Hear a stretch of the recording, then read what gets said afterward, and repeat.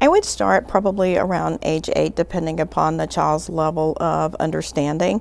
And many girls in this country are already getting their periods by the time they're 10, so you want to start before that milestone occurs, and try to do it in a relaxed fashion. Sometimes pictures are helpful, depending upon whether or not your child is very visual, and I would keep it simple.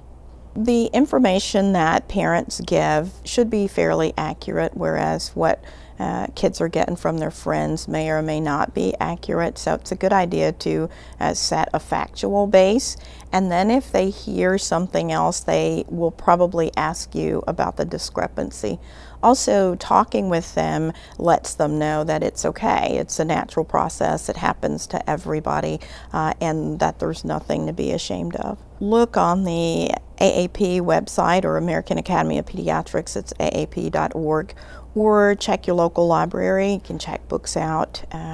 There's also resources on WebMD that you can look at as well, but there are a wealth of resources out there, especially for the tech-savvy parent.